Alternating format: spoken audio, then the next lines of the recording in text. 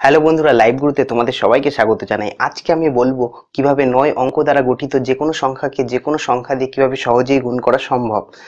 ও যেমন ধরে নাও 9999 ইন্টু 321, এইটাকে কিভাবে আমরা দেখেই গুণ করতে পারবো এবং অ্যান্সার বলে দিতে পারবো। তা এটাই আজকে দেখে নেব এই ভিডিওতে।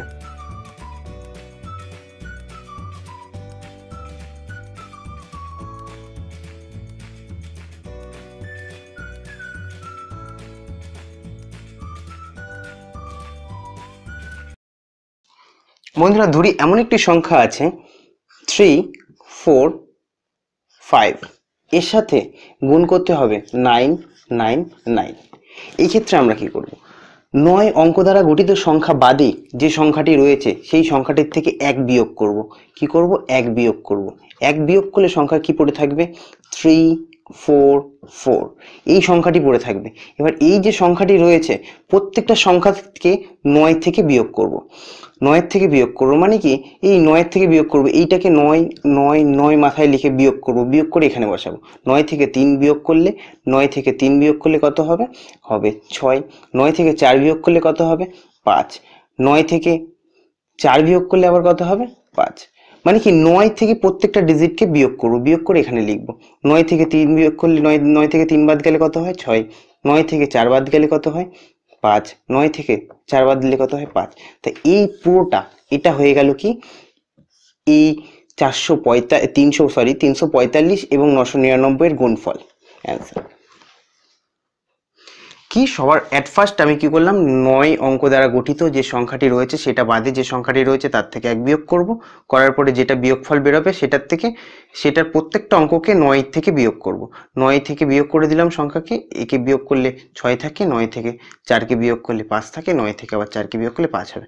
পুরো গোটা সংখ্যাটি হলো কি এই দুটোর গুণফল। আচ্ছা, এই অঙ্ক মানে এই নিয়মটা কোন কোন ক্ষেত্রে প্রযোজ্য? 1 নম্বর, যখন এই অঙ্কের ক্ষেত্রে স্টার্টিং যে কোনো সংখ্যা থাকতে পারে, যা ইচ্ছা থাকতে পারে, কিন্তু এই অঙ্কটা মানে যে কোনো সংখ্যা থাকতে পারে, যে কোনো সংখ্যা দিয়ে তৈরি হতে পারে অঙ্কটা, মানে 2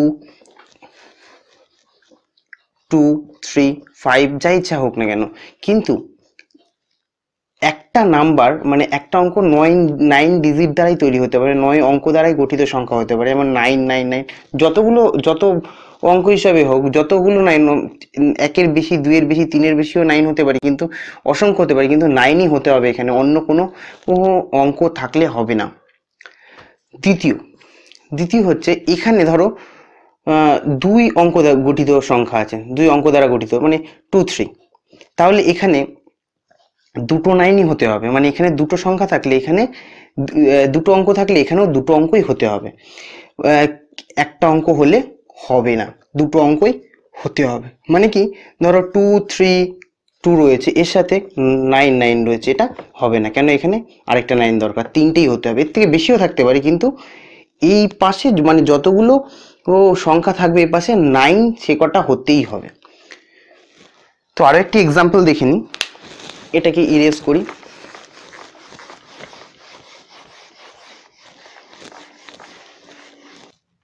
যাদের এখনো ক্লিয়ার হয়নি তাদের জন্য আরো একটি এক্সাম্পল, 3 2 5 ইন্টু 9 9 9।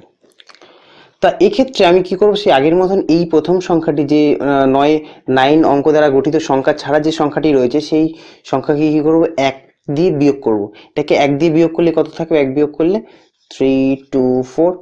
এবার কি করবো, এই প্রত্যেকটার থেকে 9 বিয়োগ করবো। মানে কি, 9 থেকে 3 গেলে কত থাকে? 9 থেকে 3 গেলে পড়ে থাকে হচ্ছে 6। 9 থেকে 2 গেলে কত পড়ে থাকে? 9 থেকে 2 গেলে পড়ে থাকে হচ্ছে 7। 9 থেকে 4 গেলে কত পড়ে থাকে? 9 থেকে 4 গেলে 5। তাই এটাই হচ্ছে অ্যান্সার। কত সহজ!